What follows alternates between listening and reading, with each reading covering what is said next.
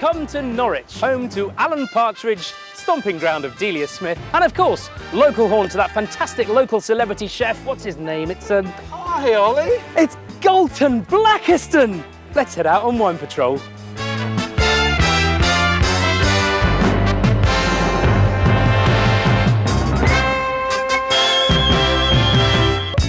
With Claude's magical monkfish, a rich white is the top drop to bring some colour to those cheeks. Now you could go for a Pinot Gris from New Zealand, such as this from Waimea, with its plump texture, great for linking up with the meaty monkfish.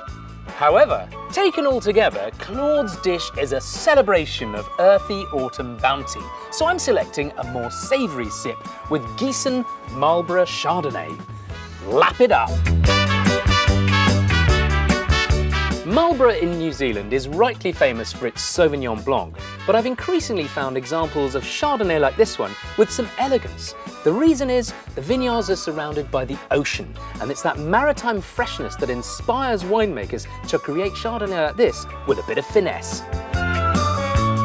Ooh, there's a truffly aroma and a creamy character here, perfect for picking up on the fluffy chickpea pancake and also those autumnal mushrooms. And then of course there's that gentle zip. It's nimble and bright, and that's exactly what I'm looking for to spark off the salty character coming from the ham.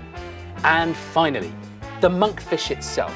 This Chardonnay is broad and glossy, and it's perfect for a frolic with the fish. Claude, here's to your magnificent monkfish. Cheers!